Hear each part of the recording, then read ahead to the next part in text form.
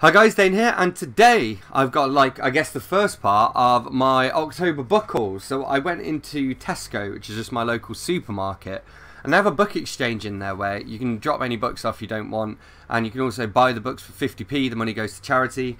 So I picked up these two. I got Virginia Woolf, To the Lighthouse, and Jeanette Winterson, Oranges Are Not the Only Fruit. So I joked when I posted these on Instagram that this was like my feminist book haul.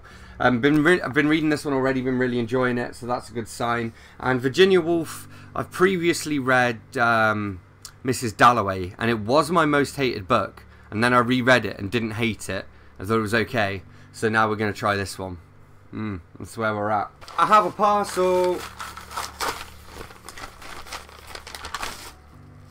Hooray, it finally got here. So I ordered this a while back and it got lost in the post. So they said they'd send me another one. And that was like 2 weeks ago and it's finally got here. This is Seriously Just Go to Sleep by Adam Mansbach, illustrated by Ricardo Cortez. And basically Adam Mansbach wrote a book called Go the Fuck to Sleep. And this is the sequel to it. Bleary and dazed I awaken to find your eyes shut, so I keep my fingers crossed tight as I tiptoe away and pray that you're really asleep.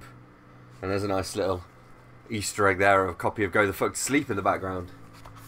So yeah, also it's good to get children's books because then I can immediately tick them off my TBR. Hello! Well, it is me and I have this book to show you. This is Faits d'Hiver. This is how good my French is. This is Faits d'Hiver by Anouk Ricard. And this is French cartoons. So I'm trying to learn French. So I thought this might be... Well, I asked my French friend. Friend? We'll say friend for now.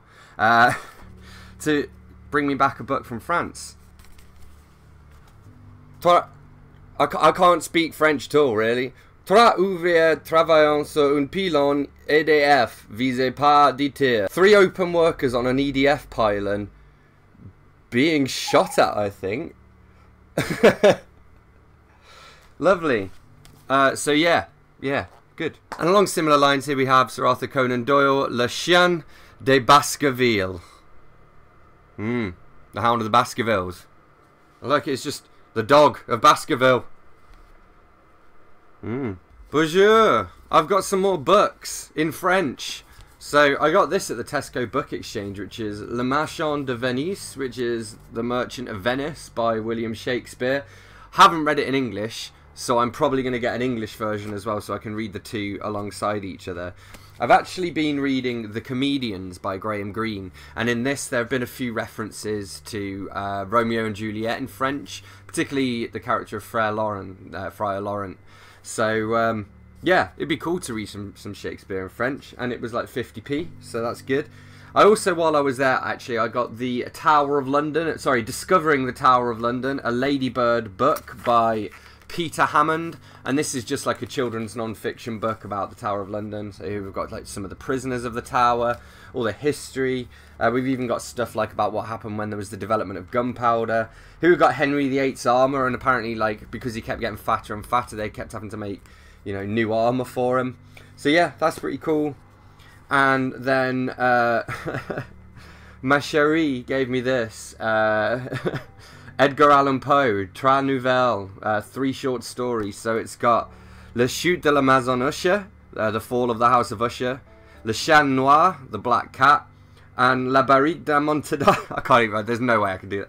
Can't say that in English. La Barrique d'Amontillado, The Cask of Amontillado. So yeah, and this is pretty cool because it's got English and French on each side. So this side, the left side is English, the right side's French.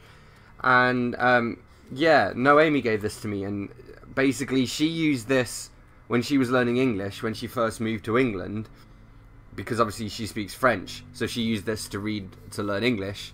It's kind of cool that now I'm going to try and do it the other way around. Plus, I mean, it's Poe. I think I've read all 3 of these. I'm not sure about Le Chien Noir. I don't know whether I've read that one.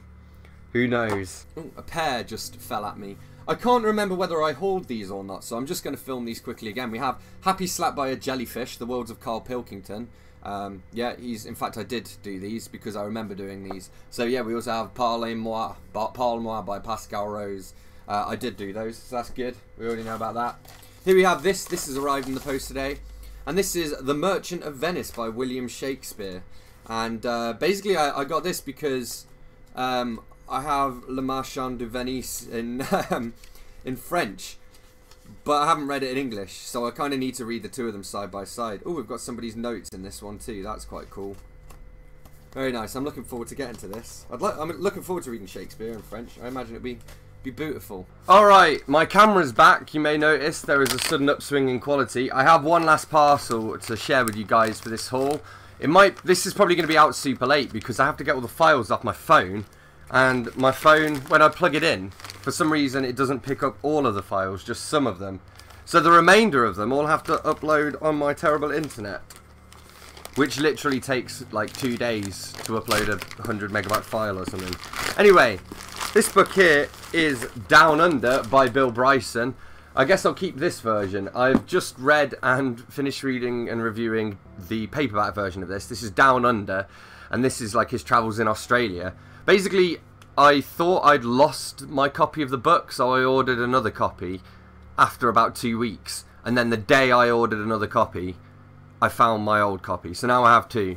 So I'll probably keep this one because it's a nice little hardback, and then I will give the paperback to a friend. So anyway, there we have it. Those are all the books that I got in October. As always, thanks a lot for watching. Don't forget to let me know in the comments if you've read any of these books, and if so, what you thought of them. Hit that like button if you've enjoyed this video. Hit subscribe for more, and I will see you soon for another bookish video. Thanks a lot. Bye-bye.